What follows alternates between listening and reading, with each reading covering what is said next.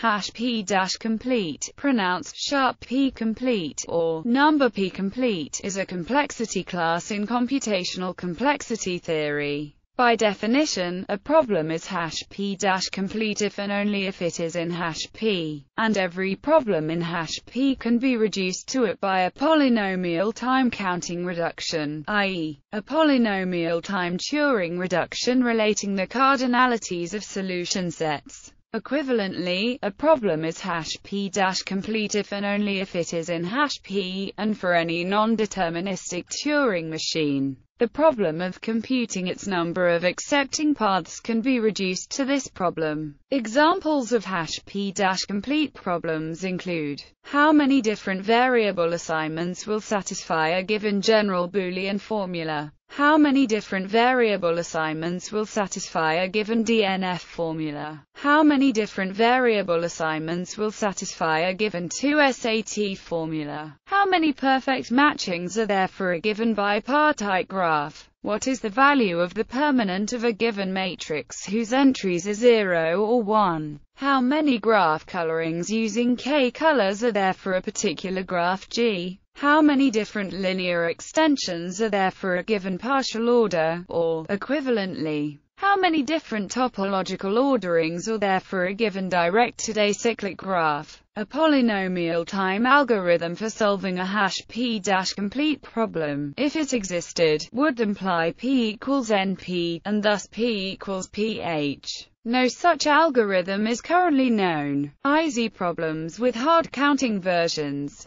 It is surprising that some hash p-complete problems correspond to easy p problems. It is very easy to determine the satisfiability of a Boolean formula in DNF.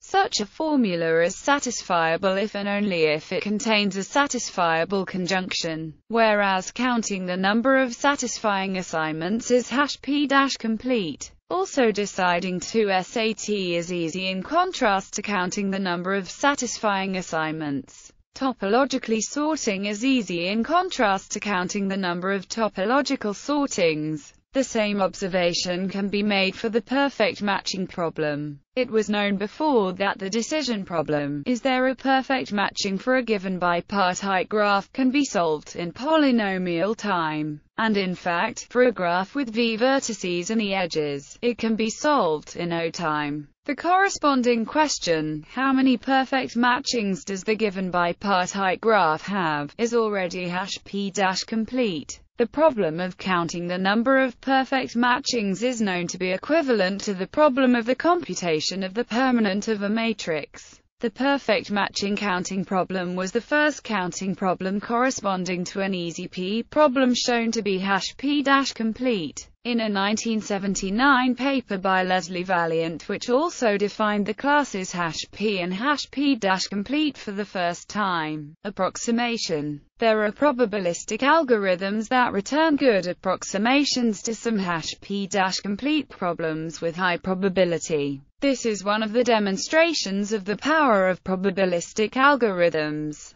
Many hash p-complete problems have a fully polynomial time randomized approximation scheme, or FPRAS, which, informally, will produce with high probability an approximation to an arbitrary degree of accuracy in time that is polynomial with respect to both the size of the problem and the degree of accuracy required. Jerem, Valiant, and Vazirani showed that every hash p-complete problem either has an FPRAS, or is essentially impossible to approximate, if there is any polynomial time algorithm which consistently produces an approximation of a hash p-complete problem which is within a polynomial ratio in the size of the input of the exact answer. Then that algorithm can be used to construct an FPRAS.